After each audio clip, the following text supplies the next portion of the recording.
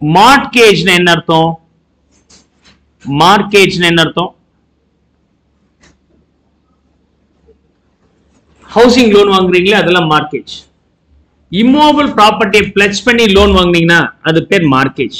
Movable ப்ராப்பர்ட்டியை fledged பண்ணி வாங்கியிருந்தால் அல்லது மூவபிள் ப்ராப்பர்ட்டியை பேஸ் பண்ணி வாங்கியிருந்தால் அது பேர் ஹைபாத்திகேஷன். ஓகே, மூவபிள் ப்ராப்பர்ட்டியில எஸ்பெஷலி லீன் அந்த கோல்டு எல்லாம் இருக்கு, அந்த கோல்டையும் நீங்க டெபாசிட் பண்ணி கடன் வாங்குனீங்கன்னா அது பேர் பிளட்ஜ்னு சொல்லுவாங்க.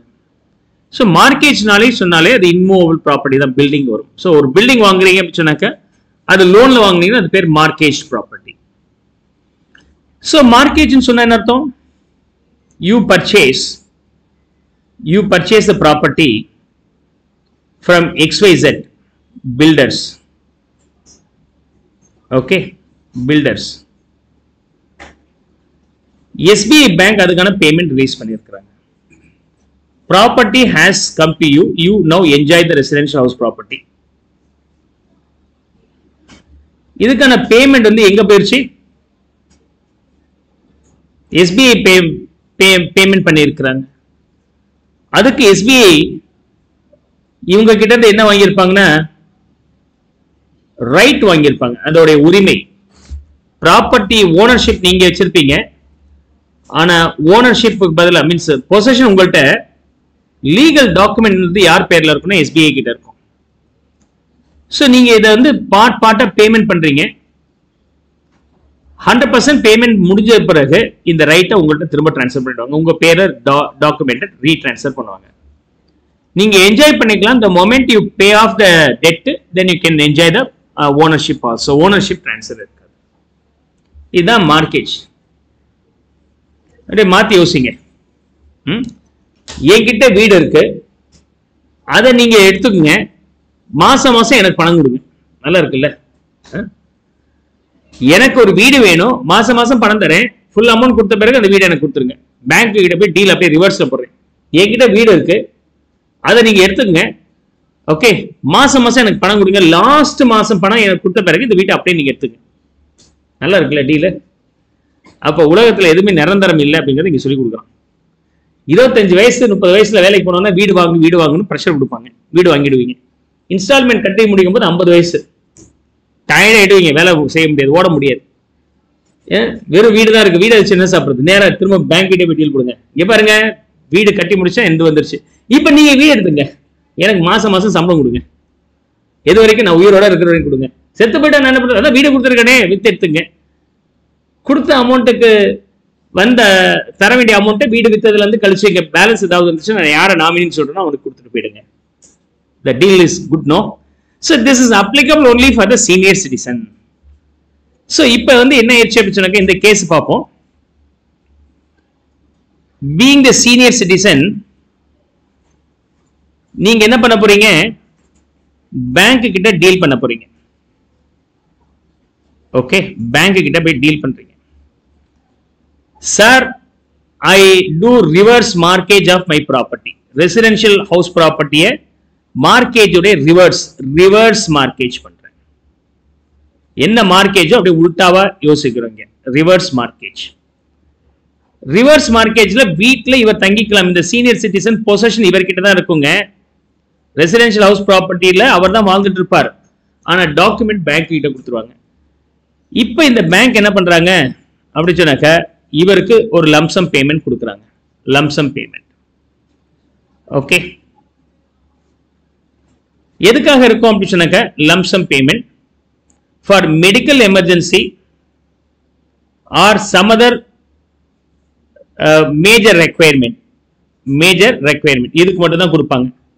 இந்த பணத்தை வாங்கிட்டு நான் ஸ்டாக் மார்க்கெட்ல போட்டு இன்வெஸ்ட் பண்ணி சம்பாதிக்கிறேன் அப்படின்னு சொன்னா போற காலத்துல ஸ்டாக் மார்க்கெட்ல போடுவேன் அப்படிம்பாங்க, அவங்களுக்கு கிடையாது. So this money cannot be invested in the speculative market. Medical emergency இந்த சீனியர் சிட்டிசனுக்கு அப்ப இங்க பணத்தை வாங்குறார்.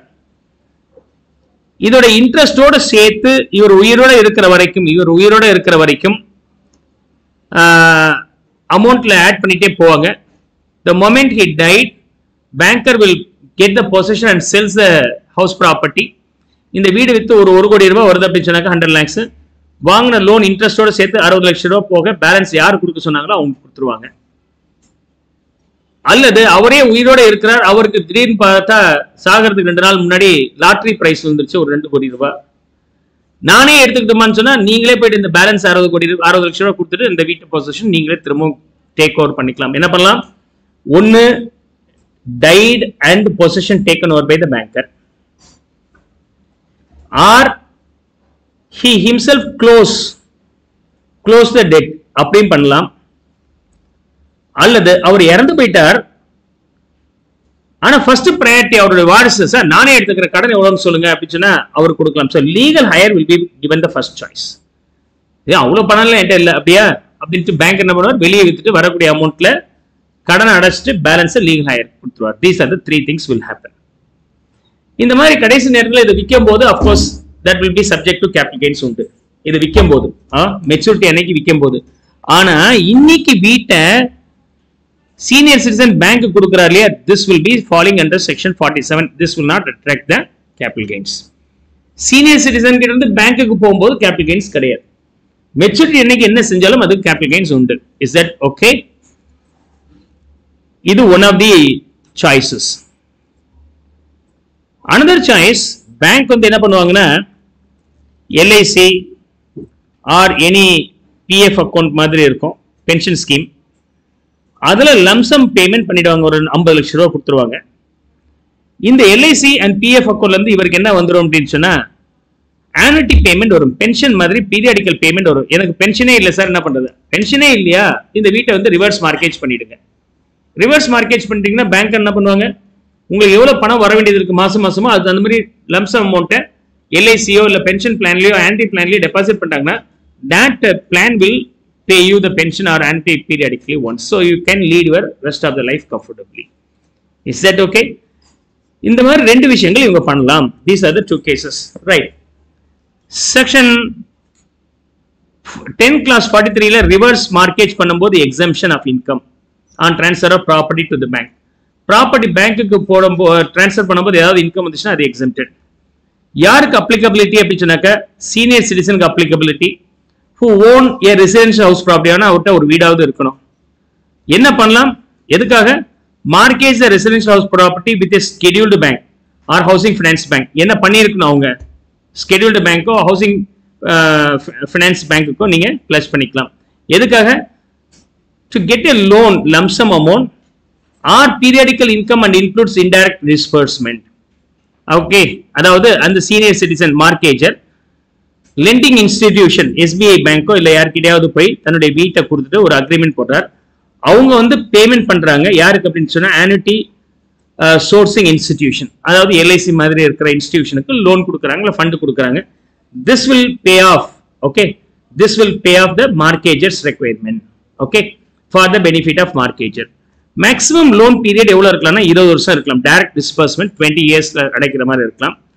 இன்டைரக்ட் டிஸ்ட்ரிபியூஷன், அதாவது டைரக்ட் டிஸ்ட்ரிபியூஷன் எனக்கே கொடுத்துருக்கு சார் ஒரு லீகல் மீன்ஸ் மெடிக்கல் எக்ஸ்பென்சஸ் அப்படின்னு சொன்னா அந்த அமௌண்ட்டை நீங்க 20 வருஷத்துக்கு அடைக்கிற மாதிரி வரும். இன்டைரக்ட் டிஸ்ட்ரிபியூஷன் உங்களுக்கு தர மாட்டாங்க, எல்ஐசி அமௌண்ட்ல டெபாசிட் பண்ணிடுவாங்க. LIC will pay you pension periodically up to the date of death வரைக்கும் வர மாதிரி இருக்கும். ஸோ இது வந்து indirect disbursement. residual lifetime of the borrower. Note. Senior citizen can contribute to live in the house. அதே வீட்டில் அவர் இருக்கலாம். அண்ட் லோன் எவ்வளவு கொடுப்பாங்கன்னா அந்த வீட்டோடைய மதிப்புல 60% வரைக்கும் கொடுப்பாங்க. வீட்டோடைய மதிப்பு மாறிக்கிட்டே தானே இருக்கும். அதனால ஒன்ஸ் இன் எவ்ரி 5 இயர்ஸ் அந்த வீட்டை ரீவேல்யூ பண்ணிட்டு அதுக்கு தகுந்த மாதிரியான பேமெண்ட்டை அதிகப்படுத்திட்டே போயிடுவாங்க. So your inflation will also be adjusted accordingly. இந்த லோன் எதுக்காக யூஸ் பண்ணிக்கலாம்னு சொன்னால் ஹவுஸ் ப்ராப்பர்ட்டி எக்ஸ்டென்ஷனுக்கோ இல்ல ஃபேமிலி மெடிக்கல் எக்ஸ்பென்சஸ் மாதிரி எமர்ஜென்சி எக்ஸ்பெண்டிச்சருக்கு யூஸ் பண்ணிக்கலாம். ஆனா ஸ்பெகுலேஷனுக்கு யூஸ் பண்ண முடியாது. எதுக்கு யூஸ் பண்ண முடியாது? ஸ்பெகுலேட்டிவ் ஆர் ட்ரேடிங் பர்பஸ்க்கு யூஸ் பண்ண முடியாது.